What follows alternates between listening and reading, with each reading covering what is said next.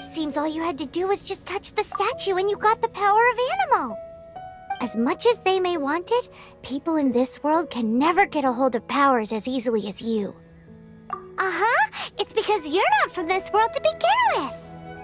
If we keep heading west from here, we'll eventually reach Mondstadt, the city of freedom. Mondstadt is the city of wind because they worship the god of Animo.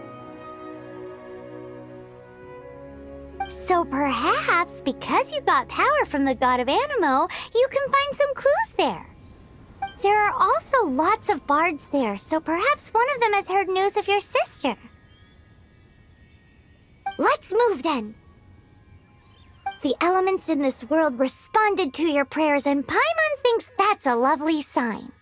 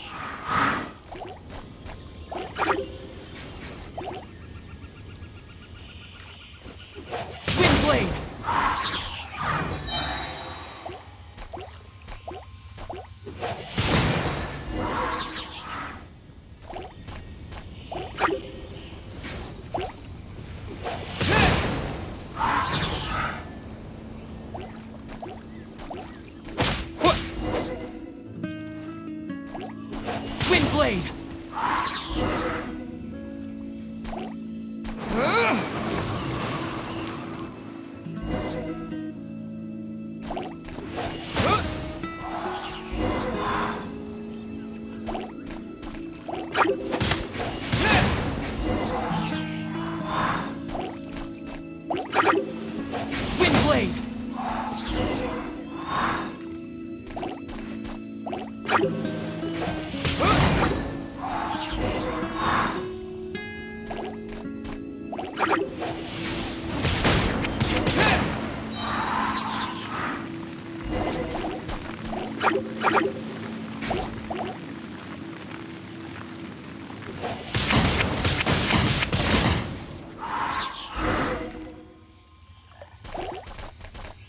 Disappear!